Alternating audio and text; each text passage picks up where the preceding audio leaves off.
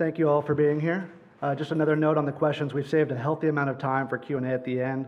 They want to, for recording sessions, if you want to ask a burning question in the middle, please do. Just raise your hand and I'll repeat the question, but save most of your questions to the end if you can. So, first off, good afternoon. Thank you all for being here. We definitely appreciate you making time. I want to start off by just sort of a couple contextual questions. And by show of hands, or you can hoot, or you can do something else as an affirmative. But the first question is, have you ever seriously attempted to measure your impact? Okay, a little bit less than half probably, but a good number. Second question is, have you ever heard of the terms logic model or theory of change? Slightly fewer, but still a decent amount. Okay, good. So we've got some baseline knowledge in here, but hopefully this will be new material to most of you. If you don't know who I am, my name is Che Green. I'm the founder and executive director of an organization called Faunalytics. We were, until very recently, called the Humane Research Council, and we've been doing this work for about 15 years. And what we strive to do essentially is provide data and research to help advocates be as effective as possible in their work for animals. Now, if you're an astute advocate, that begs the question, what is effective? And so we spend a lot of time thinking about what is effectiveness in terms of different programs, et cetera. And then that raises another question, which is what is impact? And how do we define the impact that we're having, and how do we measure it? And so that is my goal for today, to hopefully help everyone in this room get a bit of an understanding of what impact is, maybe what it isn't, which is often what we're focused on, or things other than impact. It's something that I think many of us think is obvious at first. What is impact, and are we having an impact? It's whether or not it's a binary question, yes or no, but it's much more nuanced than that. And impact, we have to strive to really understand what impact is beyond most of the things that we measure right now. And so, as Milton Friedman said, it's not about your intentions. It's not even really about your activities or the outputs that result from those activities. It's about the results. It's about keeping our eye on the prize, which is the ultimate goal we're trying to change or create for animals. If you're going to remember or think about in depth one thing or one set of things from this conversation, this is what I'd like you to focus on, is that understanding and measuring impact is incredibly important. My guess is that you get that already because you're in this room. But it's also incredibly hard to do accurately. And that's going to be a theme throughout my presentation. So don't let me be too daunting to you, because even though it's incredibly hard, I also think it's incredibly necessary.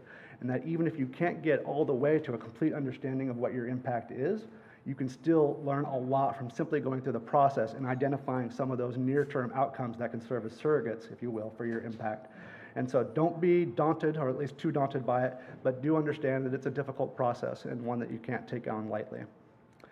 Our recommendation, and we get asked this all the time, our recommendation at Faunalytics is to start small and be very focused. So you may have a small set of programs or a lot of programs. Pick one, may not be your main program. Pick one and then pick a single objective or goal for that program or campaign and focus on trying to measure that. And then you can take what you learn from that process and hopefully apply it to your other programs, your main programs, what have you, your organization overall. So again, start small, be focused with your impact measurement. It might help to define impact a little bit more closely. And this is sort of an amalgam of different definitions that I've pulled together over the years and tried to simplify it a little bit.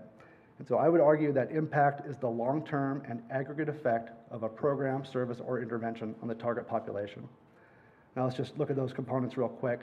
I highlight long-term, not because short-term impacts can't also be meaningful, but I would argue that everybody in this room is focused on long-term sustained change for animals.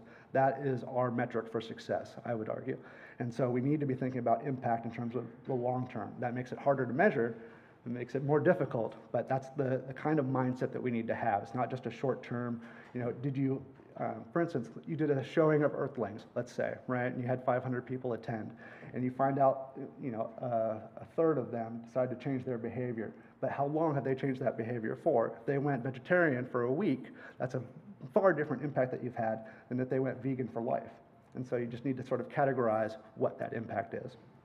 So that's why we look long-term. Aggregate refers to the fact, or acknowledges the fact, that your program may have many different components, or that your messaging may be layered over time. And so you need to look at what is the combined or cumulative or aggregate effect of all of those different components. And we'll talk a little bit about how to break up and identify those components here in a minute. And then just briefly, a last note on target population. We've been doing this work for a long time, and over a decade ago, pretty much everybody thought of their target population as the general public. And sure, 98% of people out there, we want to change in some way to be more compassionate toward animals. But you need to be thinking more niched, more nuanced in terms of your target selection. It's not only helpful in terms of your advocacy, it's also a lot easier to measure against a niche population than it is against the broader general public in most cases. Impact measurement starts with identifying the goal. And so the goal, I would argue, for most people in this room is to reduce suffering or to save lives, some sort of derivation of those concepts. And whether it's chickens in hatcheries, or it's hens, or it's cats in shelters, or it's rats and mice in animal testing laboratories, our goal is to either prevent some animals from being born into cruel conditions, or to reduce or rescue them from cruel conditions, or things like that. Change behaviors that would result in fewer animals, all of those kinds of things sort of make up our goal. And they all feed into what is our long-term and ultimate goal of trying to reduce suffering for those animals. But the problem is, and I alluded to this earlier, is that reduction in suffering is incredibly hard to measure, right? So we can't always connect what our activities are doing in terms of changing behavior, and then a further step is to see what behavior change we've created, what impact is that actually having on animals. Not easy to do. There's so many assumptions that are involved. You have to do research, which is certainly my bailiwick, but there's a lot of component pieces to that. And so often what we have to do is fall back to proxies for impact. At least that's what I refer to them as. First off, don't just rely on anecdotal evidence. Sometimes that may be all you have, at least all you have at hand. But anecdotal evidence, for those who don't know, is simply personal stories or personal experiences. And those are rarely representative of your target population. So don't rely on those, especially don't rely on those for making any big decisions or any major program choices. You can rely on them perhaps for very small things, but not for big decisions. Attitude change. Many of us are really trying to change attitude almost as our end goal in many cases, trying to improve attitudes towards animals, trying to increase the sphere of compassion to include animals among our target population. But that stops short of that overall goal of reducing suffering. And in fact, all of these, except for that last one, stop short of that goal. That's why they're proxies. But some of these are arguably getting very close to that goal. And sort of as you go down the list, I think they get closer and closer. So attitude change is important, and we often do want to measure that. It's a pretty loose proxy, though, for impact. A better one is behavior change, but we don't always have the ability to actually catalog behavior change for a given target audience. So we might look at intent to change instead. So again, let's say you did that screening of Earthlings or the ghosts in our machine, and the idea is that you want to survey people immediately after and get an idea of what their intent is in terms of their behaviors or attitudes. Well, you can measure attitudes immediately, but their intent in terms of the behavior that they might change down the road. That's a proxy for the actual impact that you're going to have, because we know that not everybody who says that they're going to intend to change their behavior will actually change it. And we don't even know what that drop-off is in most cases. And so it's removed from the ultimate impact you're trying to achieve, but it's still a very important thing to try to measure. Now, if you can go further than intent to change and actually look at behavior change, then you're doing even better.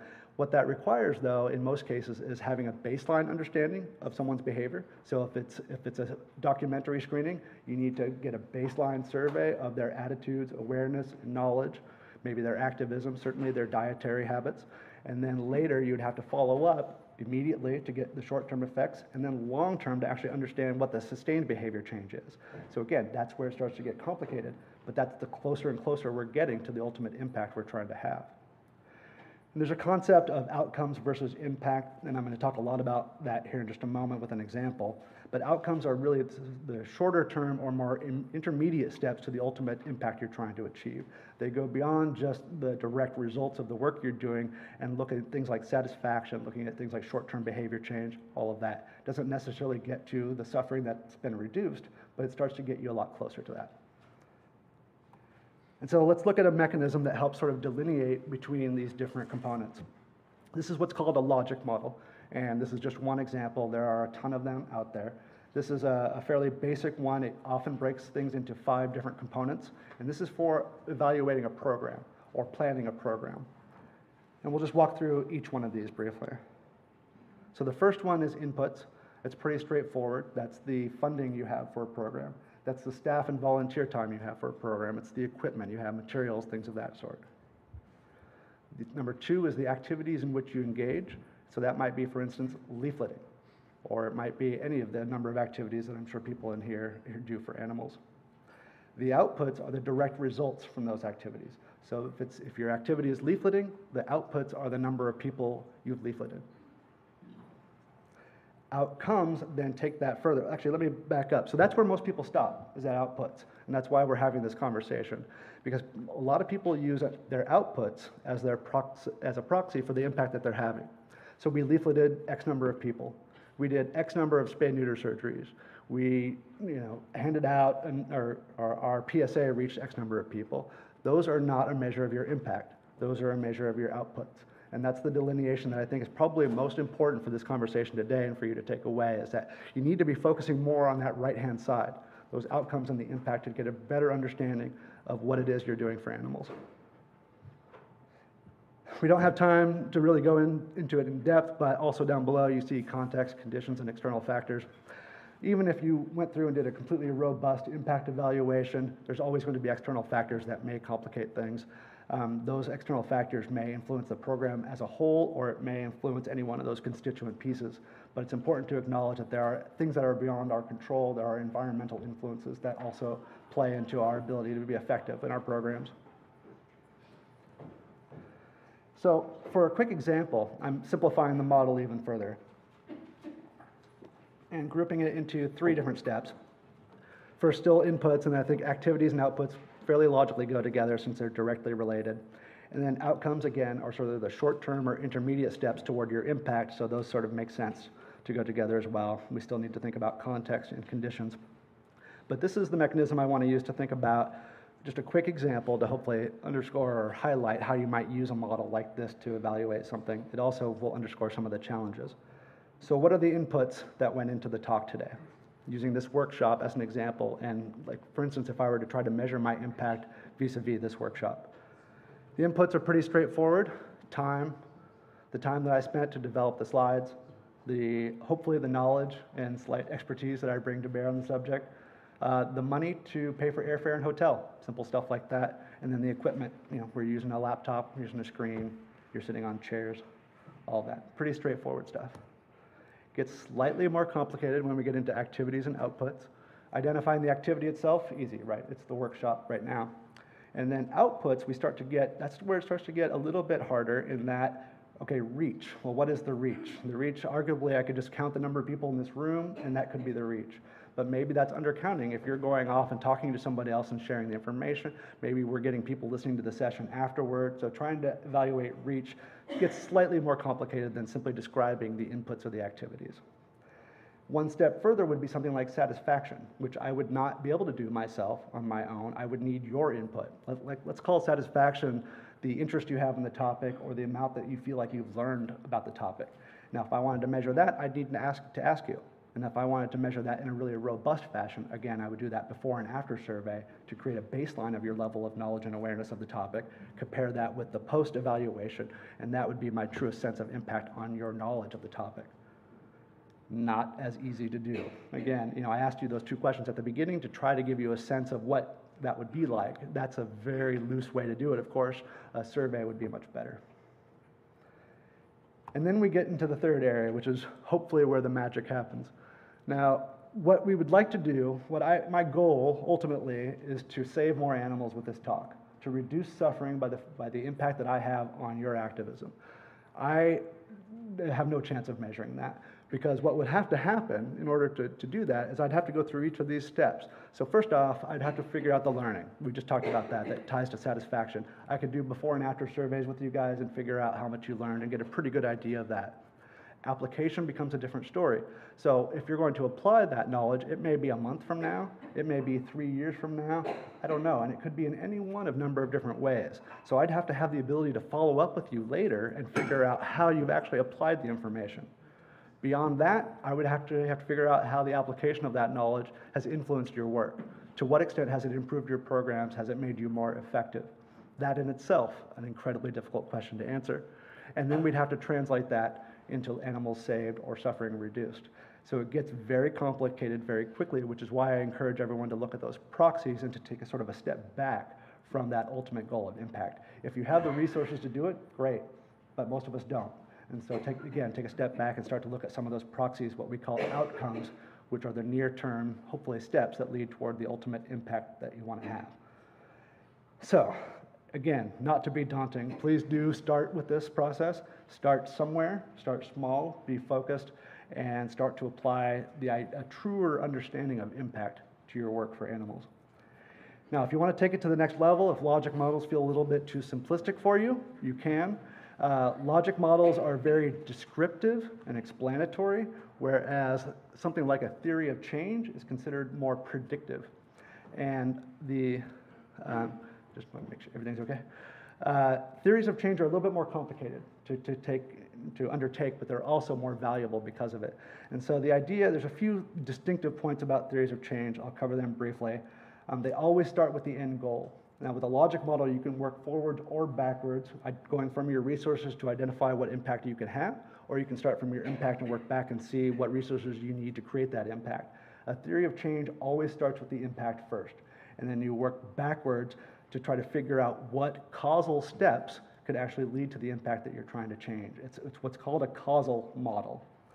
And that's where it gets more complicated, because at each one of those steps, to validate what you think you have to do in order to create the change you want, you have to do research, you have to validate all of these assumptions, and it becomes much more intensive effort. Again, it's incredibly useful if you can go through the process, but it's not an easy one to do. Logic models and theories of change are just two examples. Whatever tool or model that you use, the ultimate goal is to try to take a more strategic approach to our advocacy for animals, to really focus on what's effective and what impact we're having.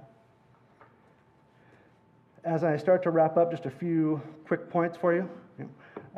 If you have any hope at all of measuring your impact, you need to start with clear and measurable goals. Now, again, reduced suffering may not be measurable, so identify those interim steps that will get you to reduced suffering that you can actually measure and focus on those. And then you can move on to something like a logic model or a theory of change to delineate between the different components of your program and hopefully figure out how they interact and feed into one another.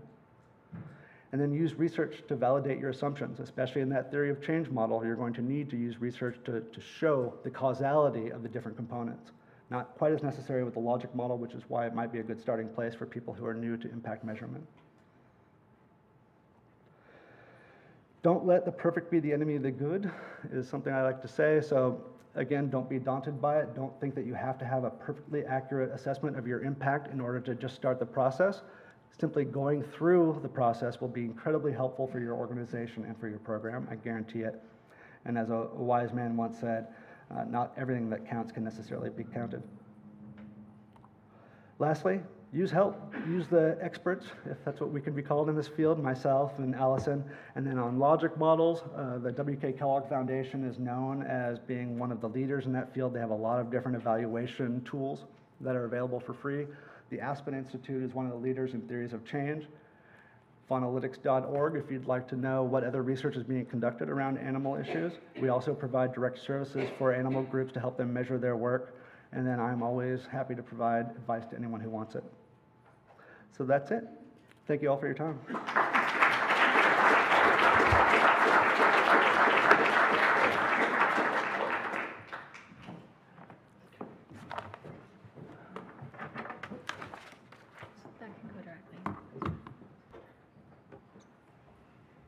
Hi, my name's Allison. I'm the research manager at Animal Charity Evaluators, and I'm going to talk to you now about interpreting and applying research.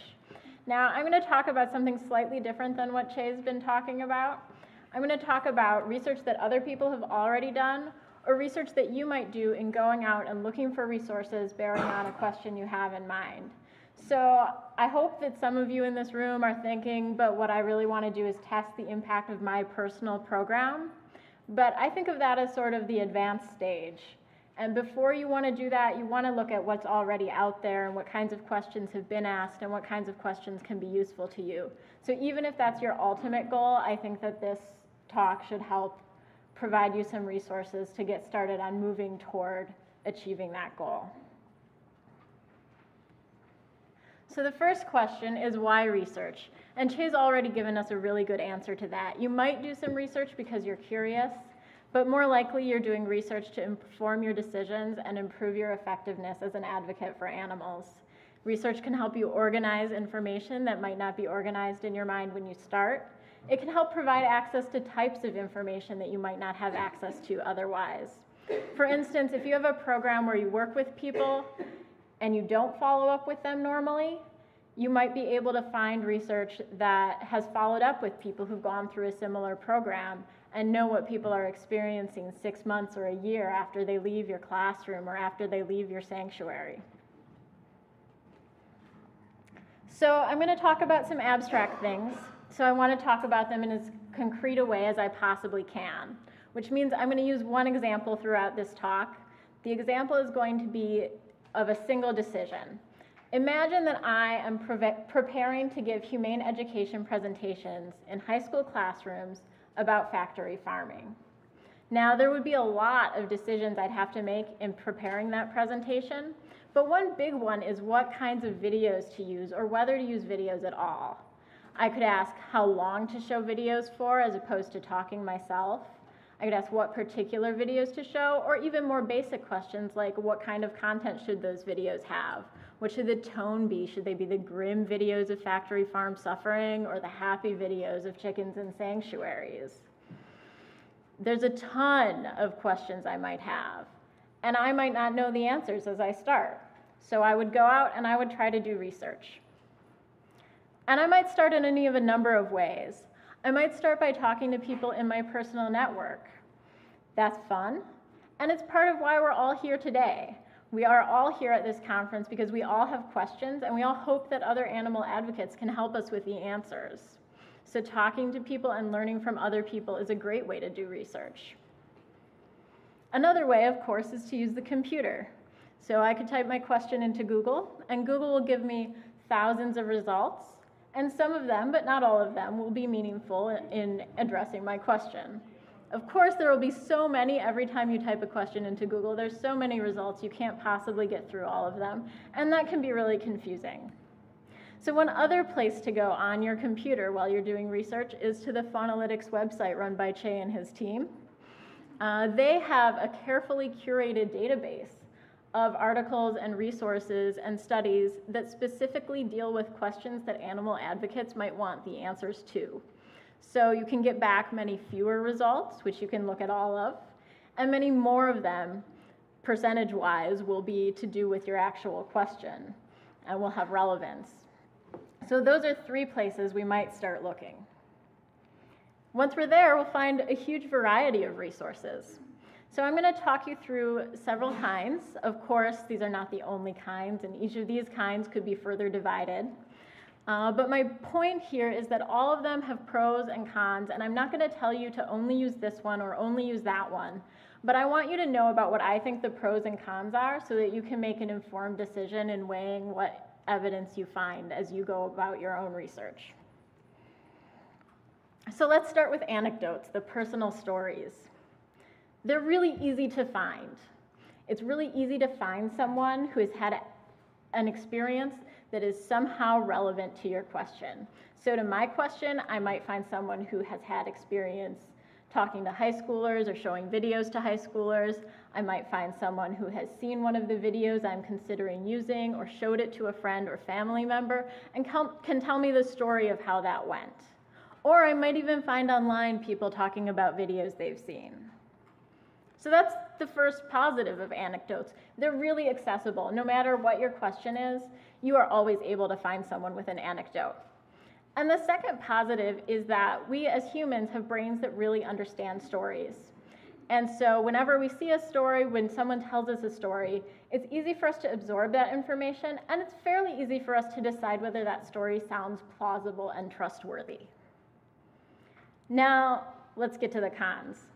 As Che said, anecdotes aren't always representative. So as we get that story information and it feels so juicy to us, we might not realize that we can't take that as the last word.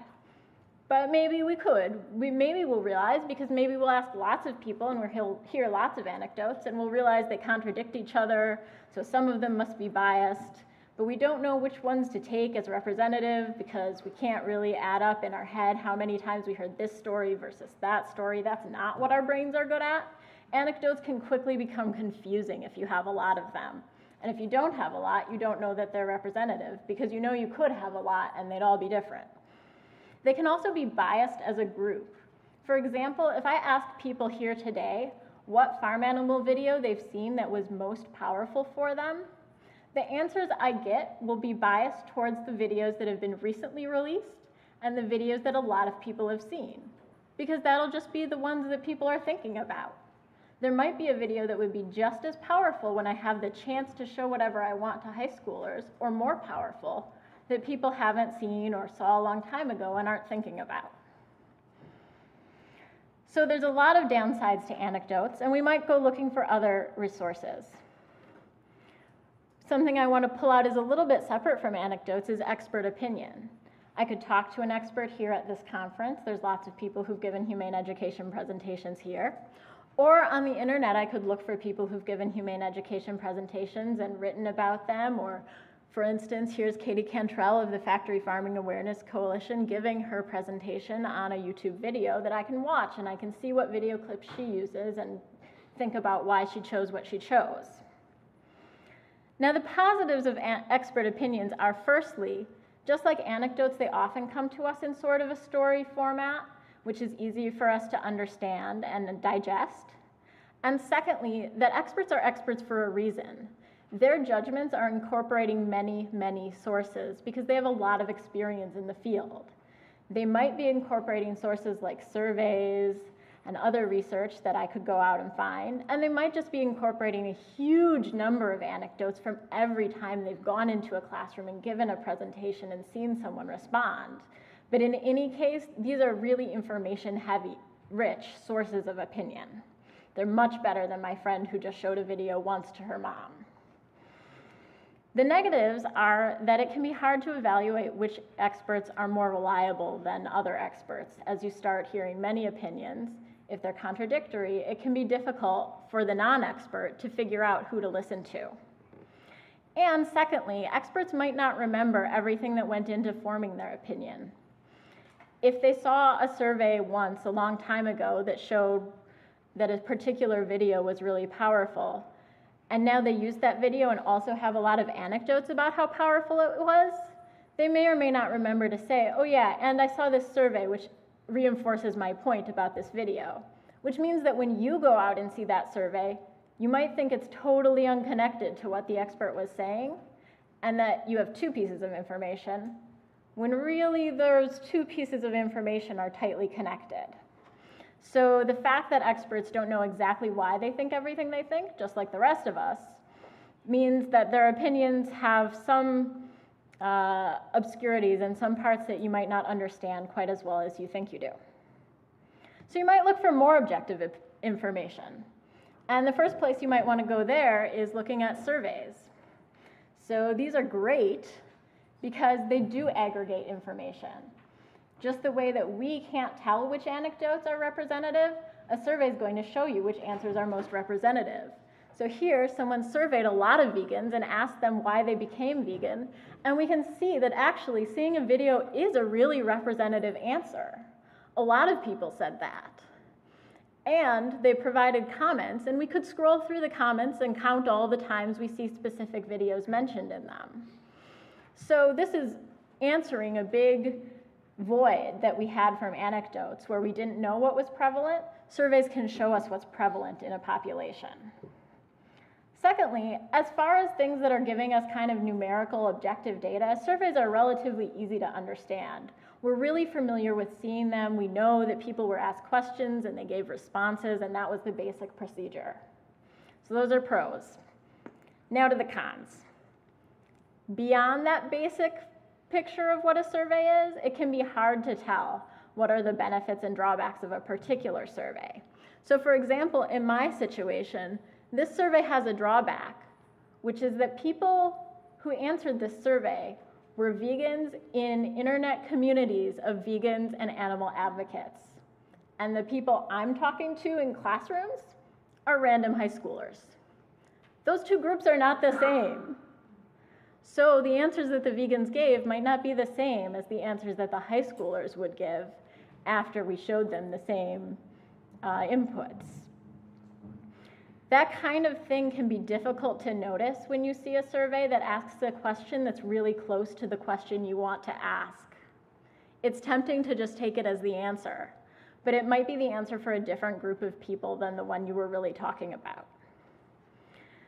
It can also be really hard to find a survey that's in the right context because surveys are expensive and difficult to conduct and can be especially difficult to conduct in particular contexts. So, for example, when I went to look for answers to my question I had for this talk, I could not find a survey of high school students that talked to me about what kinds of videos they found powerful to see in humane education lectures. The best I could do was this survey of vegans. So you might not find anything that bears really directly on your question.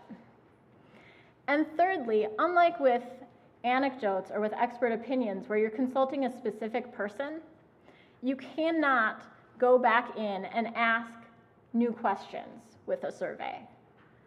This survey was a big undertaking. If you now want to ask more questions about the videos these people saw, you can't go out and recontact every one of the 1,000 people who answered this question. You're just stuck with the amount of data that you have there, whereas you could continue to talk to the expert or continue to talk to the friend telling you an anecdote. So you might go looking for more information. Sticking with the objective sources, you might look at experimental research. So research that's been done in labs or other carefully controlled settings. In this case, the experimenters found some young people. They chose randomly which video to show which person, and they watched the amount of time the person spent on the video, what sections they rewatched, and at the end they asked them questions. So this is data that would be really hard to get in a survey situation. People aren't going to remember at what moment they stopped watching the video. So this is really cool. And another thing that's really cool, this is the huge pro of experimental research, is that they were able to test a specific aspect of the situation, removing other sources of input. So as I hear anecdotes, the people who saw Farm to Fridge and the people who chose to see A Life Connected might just be different types of people who hang in different crowds or like to see different things. Whereas in this experiment, no one had a choice. So we can assume that they were pretty similar people, and any differences in their responses are really about the video. That's great. This is almost the only place where we can really see what causality is as opposed to correlation, as opposed to things that just happen together a lot, and we don't know which one of them is driving the other. Finally, like surveys, experimental situations often use data from many participants, add it up, tell you what experiences were representative. So that's filling, again, the void in the personal story background of your experience. The negatives are that just like surveys, these are really expensive and difficult to conduct. So, firstly, it's hard to find them, and you might not find them in the right context or measuring the thing you wanted to have measured. Secondly, because they're hard to conduct, they're also hard to understand all the aspects that go into them. If they have flaws, you might not initially notice the flaws. If you see them reported on elsewhere, the reporting might be hard to understand. And if it's easy to understand, you have to worry about whether the reporter understood the original question research correctly or not. So that is a challenge. However, the data that they produce is so valuable because they are able to tease out causality from correlation so much better than other methods. Finally, I want to talk a little bit about case studies, which I'm going to mean by this any place that you see an expert writing a lot of detail about a specific situation that's relevant. So in this case study is the impact report that was written about The Ghosts in Our Machine. They went through and they wrote about every stage from the production to the release on the internet, to surveying people who saw the movie on the internet. And so you can see a lot of information that experts felt was relevant about the release of this particular movie. You might also find case studies where somebody's talking about a specific high school classroom's response to humane education in the days and weeks following the lecture. A case study can be on anything, but the big pro is that it's written by an expert in a lot of detail, so you can help learn about how experts organize their thinking about the topic. And it can often be very interesting, especially if it's presented in a story format. The negatives are that primarily it might not apply directly to your context. So for example, this case study here, they didn't really show this video in parts of humane education presentations in high school classrooms. So I would have to think really hard about what they're saying in the impact report that does or does not apply to my setting. I have to do a lot of work. Additionally, because they're often about such a specific topic, they might be written by someone who's very biased or who wants to show that this particular video had a huge impact or didn't have a huge impact, or this was a great thing to do in their classroom. So you do have to be mindful of that kind of influence on what's being said. So now that everything has a pro and con, what's the solution? The solution is to use as much data as you can find and as many different kinds of sources as you can find. Don't just stick to one thing or one person. And once you're doing that, you want to weight some things heavily and others less heavily. So things that I think you should weight really heavily are expert opinion. Those are opinions of people who are really learned in a topic and their experience, and also any research they've done is important. Sources that apply directly to your context, and really good surveys and experiments. So again, good surveys and experiments have been well conducted, are aggregating a lot of data and showing you which is representative. You want to weight anecdotes less heavily because each one is only telling you about one circumstance and it might not be representative. You also want to weight sources that apply to a different context less heavily. So for example, if I have a source that tells me that a particular video was really powerful when people saw it one at a time on like a pay-per-view booth, that might be great. But what if it's like powerful at the pay-per-view booth, but a lot of people leave halfway through because it's disgusting and upsetting? So the people who leave at the pay-per-view booth might be the people who are really moved to change. That person might be a person who's like, oh, this is so bad, I can't believe I'm part of this system, I need to change. So that's hugely effective in the pay-per-view setting. But in the humane education setting, that might be a drawback. If only one person in my classroom is going to leave for that reason, that could distract the whole rest of the classroom. And they might stop watching the video and start watching their classmate run for the door. So having a study that was directly in a context that's similar to mine would be much more helpful. That was a fictional study, by the way. There's not dumping on any particular study. Finally, you also want to weight less heavily sources that have specific problems. And this can be really hard to figure out what they are, especially with sources like surveys and experiments, where a lot of the problems that could be there are in statistics. But some problems are noticeable. For instance, if you notice that the source is written by someone who's biased or seems to have a lot of motivation to get you to believe a particular thing, that's a source you want to care about less heavily. Or if you notice that the source is measuring outcomes that seem wrong to you and not very connected to the ultimate impact, for instance, measuring the time people spend watching the video and ignoring the questions that they might ask later about intent to change, that can also be a reason to pass on that. But I encourage you, because this is very difficult,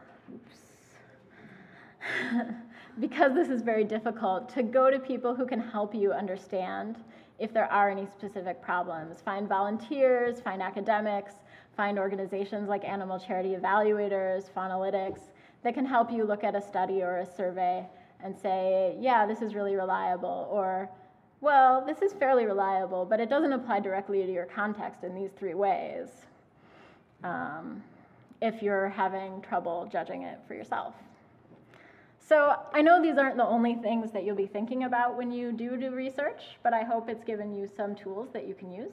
And I hope you use them, because research can have a huge effect on your impact as an advocate for animals.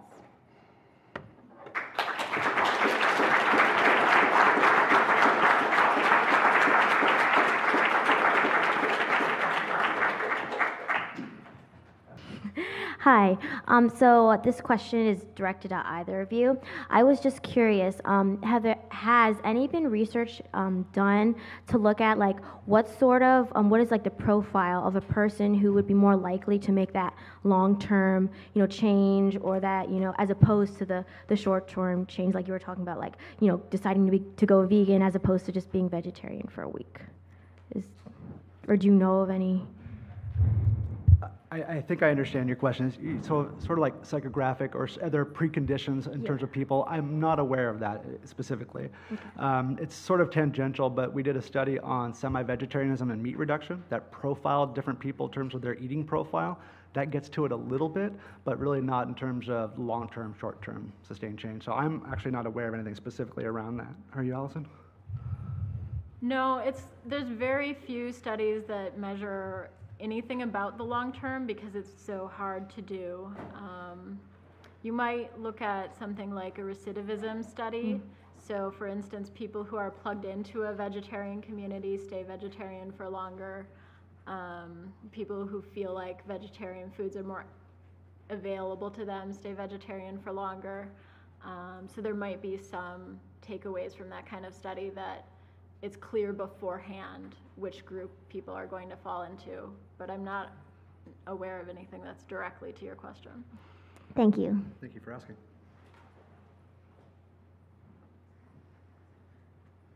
This was a really terrific talk, and I'm very glad that you are here to share all this useful food for thought with everybody. I actually have two questions, which are sort of related, but I'll split them. The first question is, what do you think should the audience do with the information you gave them today in terms of practical application when they go back in? And please be as kind of specific and concrete and pragmatic as possible. The second question was, under what circumstances do you think it would be worth for organizations here to do a new in-house comprehensive study versus piecemealing the knowledge from the sources that you talked about? And if somebody decided to do a comprehensive, good, well-thought-out methodical study, what are some of the resources, or what are some of the tips that you would give to start that effort? So I think the first thing that I want people to do when they go home is to think about what is the biggest decision that you make in your life as an animal advocate that could change based on finding out information that you might not have. And write that down, and write down what information you need, and then go out and look and see if that information is out there, or if that's information that you would need to generate yourself by doing some kind of study or interviews with people. What would you need in order to answer that question, and what answers would change your conduct as an advocate? Yeah, and just to complement that, if you work with an organization, you may go back and define a part of your board or a committee or something like that to start taking a close look at impact and evaluation if you're not doing it already. And you can start by just using one of those logic model sort of models as an example to lay out your different programs and activities, et cetera, and just start there. Like I say, start small, be focused, and all of that. So that's like the individual side and the group side. I'm trying to remember what your second question was. I'm sorry. Thank you. Thank you. So the rule of thumb in the business world is about 7 to 8% of a campaign budget should be spent on research. Now, whether you apply that to nonprofit world or not, that's the rule of thumb. In the business world, generally speaking, now it can vary on the complexity of the kind of product you're selling or service. So think about it in terms of a percentage of a budget or resources. If you have a very major program and you're spending $1 million on it a year, you absolutely should be doing something robust and probably involving a third party, whether it's a for-profit third party or one of our organizations or something like that. Involve somebody to help you out with that kind of, it's worth the expenditure. So if it's $1 million campaign, you may be paying, what is that, $70,000 to try to figure out what impact you're having. And I would argue that's a minimum, because we're operating in a field where we have very little information. Selling products, there's a lot more information around that and around marketing. We have a lot less information. So I think we need to invest more in learning up front because we have so many gaps to fill, like Allison was talking about. Is there a widely accepted theory of change for the animal welfare movement? I've been reading some of the literature in effective altruism, and I've not yet run across anything that shows one of these types of models. There's not for animal advocacy in its entirety. There are many theories of change for individual programs. So for instance, I've worked with the ASPCA and we've developed theories of change around their adoption programs and things like that. I'm working with a veg group next month in Portland, Oregon to try to help them figure it out. So it all depends, it's program specific is the problem because the impact will be different in many cases that you're trying to achieve.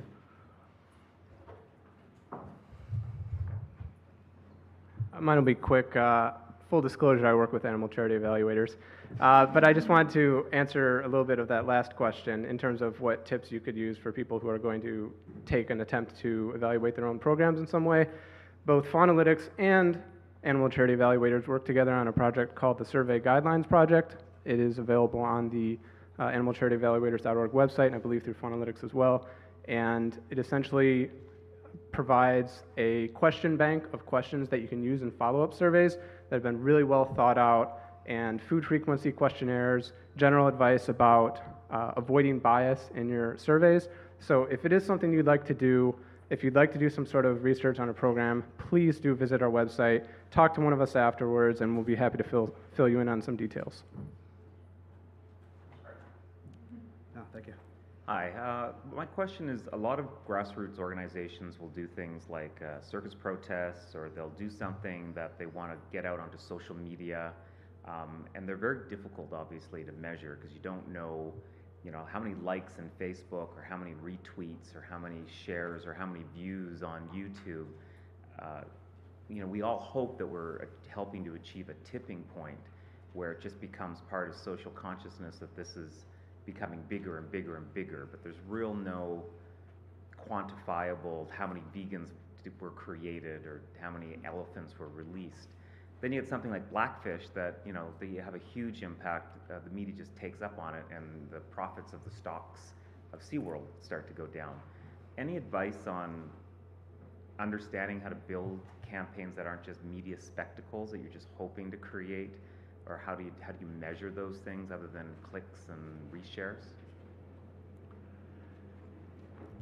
It's very resource intensive. For instance, like the circus protest idea, and I did grassroots activism for many years, and we did circus protests. I don't know how to do that other than, say, surveying the population, right? And so if you did a survey of, let's say it's the Seattle area, and you then refine that or screen out everybody who hasn't gone to a survey in the last year or something like that, and then you whittle down that audience to the relevant audience. It's going to be very expensive to do that survey, especially to do before and after if you want a baseline. So it's doable, but is that commensurate with the amount you're investing in the program? Probably not. And so I would say maybe don't do it in that case, and just try to be as robust as possible in your impact evaluation, acknowledging the constraints you have for the different programs. It's not a great answer, but it's the best one I've got. Yeah, I would say if anything, the only advice I can think of there is see if you can think of some intermediate goals that are between likes on Facebook and total societal change. Are you looking for the circus to come back to town next year to a smaller venue? Are you looking for the circus to skip your town next year? Like, is there some intermediate goal that you can look for and see if you're achieving? My name is Gary Shapiro with Statistics Without Borders. If you're looking to do some kind of an evaluation, my organization represents a third resource in addition to their great resources. So come talk to me if you're interested. We're a group of all volunteer statisticians. We have no budget at all, absolutely zero money. 1,400 statisticians are members of our group. So we represent another organization that can help you with evaluations, and actually Che's organization and mine have worked together. So come talk to me, or you can check us on the website, Statistics Without Borders. And it's statistics, It's not statisticians. Statisticians Without Borders is a totally unrelated group. So, Statistics Without Borders. Statisticians Without Borders is a for-profit consulting group. So we wanted to use that name and we couldn't use it because they already took it. So.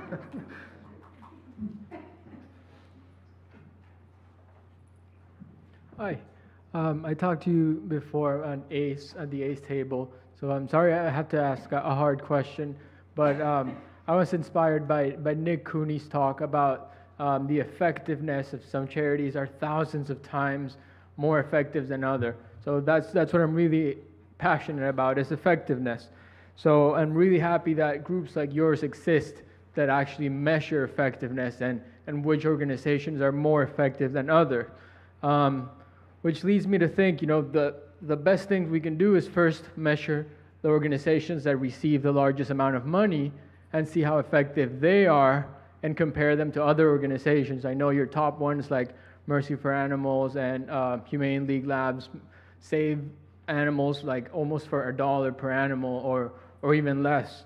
So my question was, why is PETA one of the largest, if not the largest recipient of donations, not reviewed by ACE? I know that sometimes evaluations can become a little political in nature of what you can say and what you can do, but I'm not criticizing PETA because I know many people that have become vegan because of it, but I would like to push it to be more transparent and more efficient and put the numbers out. This is what we're achieving, this is how we're measuring effectiveness. So how do you balance, politics with research to make sure that everyone is being as efficient and as transparent as possible? Of course, we love when groups are transparent and efficient. Animal Charity Evaluators is a very new organization, and I think we might not be on the radar of some of the larger organizations, and they might have more bureaucracy to go through to work with us, and so we just wait, basically, and if they wanted to be reviewed, of course, we would work with them to put out a review that... But if they don't want to be reviewed, then you don't review them? We don't ever publish reviews of groups that don't want us to publish a review because we think that the vast majority of animal charities are doing good work, and we never want to put anything out there that is negative about that work because that can only help people who want to hurt animals and doesn't help animals at all. So we publish reviews only if organizations want us to publish those reviews. But wouldn't it help animals if the money was donated to a really effective charity? Well, that's why we have recommendations, and we encourage people to donate to those groups, is that those are the groups we've most thoroughly looked at and concluded have very strong cases for their effectiveness. That doesn't mean that other groups aren't effective, and they might be just as effective, but without our knowing about it. Right. Okay, thank you.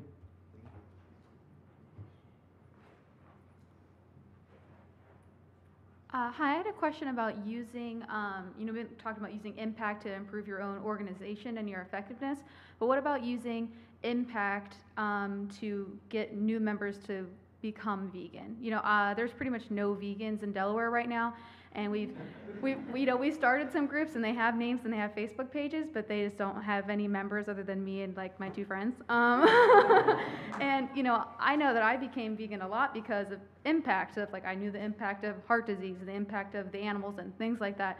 So living in a really podunk town in Delaware, how can I use the impact of being vegan to get people interested in coming to our potluck dinners and screenings and things like that?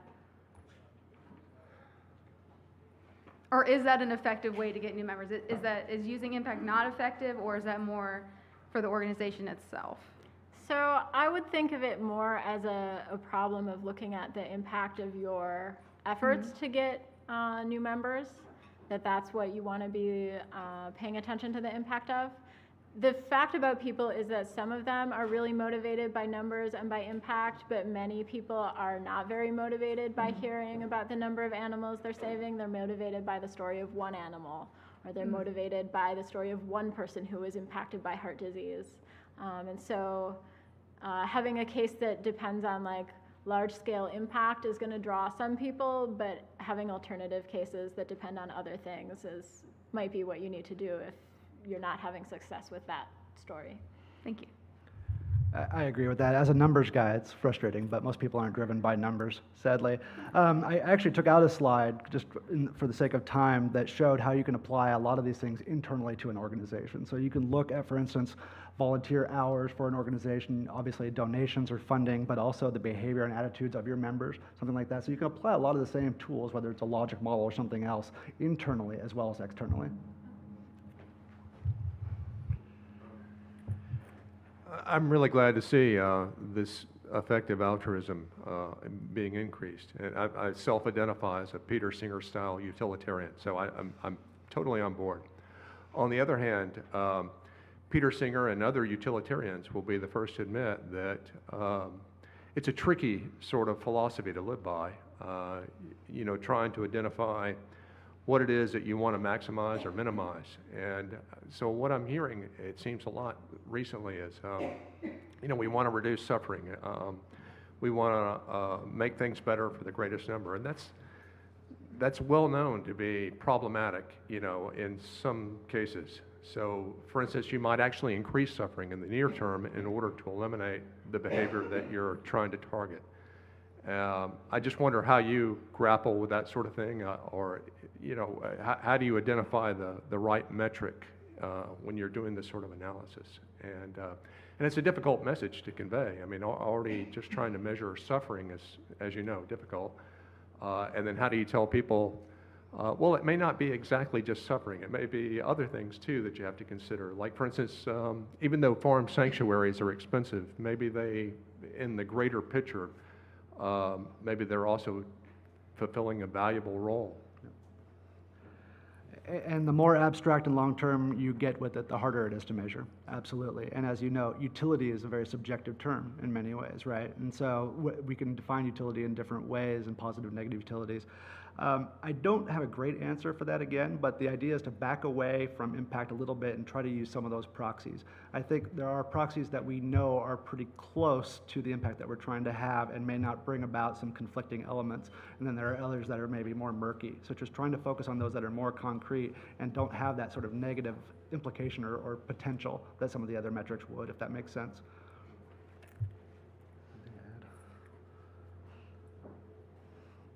So I'm from the Bay Area, where we have a lot of like small AR groups that basically gather via meetup groups or Facebook groups, and so they don't have really like the resources to create the kinds of surveys you're talking about.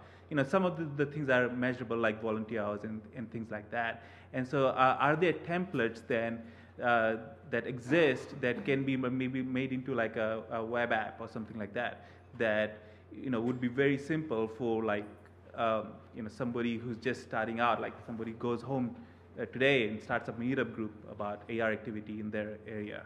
So if you have any tools, resources, or movement in that direction. I'll let Allison speak to it as well, but just first off, don't reinvent the wheel. As Allison said, borrow from what other people are doing, certainly. So whether it's a study in our database, ACE covers a lot of research on their website, Humane League Labs does some stuff. So look to what else has been done and how applicable it is to what you're doing if you don't have the resources to do it yourself. And then in terms of templates, I mean, the logic model, just laying out, for instance, the different components of a program and identifying your long-term goal costs no resources other than time, right? But it's going in and filling out those blanks and identifying those assumptions where you might need more resources to bear. So I would say borrow templates from other nonprofit sectors because they will apply in many of the same ways as us. Logic model originated in other social service sectors, and the end goal is really behavior change. So it's very applicable to a lot of what we're trying to do. Anything to add?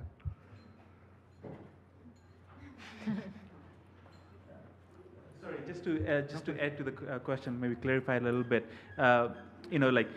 So if I go to Humane League's website, I won't find a template there, right, as to like how they're doing it. So like, how do I replicate that? Oh, a template for the actual research side of things? Yeah, like, I mean, like create a logbook that says, oh, okay, well, we have so many volunteer hours that volunteered X number of hours this week. I mean, that's something very straightforward, but like, what are sort of the finer details of like some, just grassroots organization, with maybe a handful of people might not think about, so it'd be good for them to have something like that, the template. Sure, and I think we sort of have that, but it's in a very general sense, right? It's not a single template, and maybe that's something we could work on together, I don't know. Yeah. Because it's a good idea. The problem is that it's very nuanced for all the different programs, and so you need to create something either quite generic or have adaptations of it in order to have it be relevant to different areas. But I think it's interesting, and I do think that some of the stuff that we pointed out in our presentations can be applied as well, at least I hope so. I also think that right now you're at the Animal Rights Conference, and it's a great opportunity for you to go up to leaders in some of these groups that do similar activities and ask them what they're tracking. So Humane League is actually a really good example because they have grassroots chapters in many cities. And so they might be doing similar things and tracking similar things to what you'd be interested in tracking. Hi. It sort of sounds like maybe the larger organizations might have kind of an advantage in this field and that they can afford to do this research. So does that mean, like, as a donor, I should maybe consider that sort of a point in their favor over the smaller organizations in terms of where to send the money to be most effective? If they're a larger organization that you see is doing this research, then yes. That is an advantage to working at a larger scale, is that it's more reasonable to track in more depth what you're doing and to refine your program to the most efficiency that you can reach. But it's not a given that just because an organization has a large budget, they are doing a really good job of following up on all their programs. So that's something to look into separately for individual organizations. And I would say an additional filter is, what do they do with the information? If they're sharing it with the movement and being transparent, that adds a lot more value than if they're just using it internally. Well, thank you. Thank you, everyone.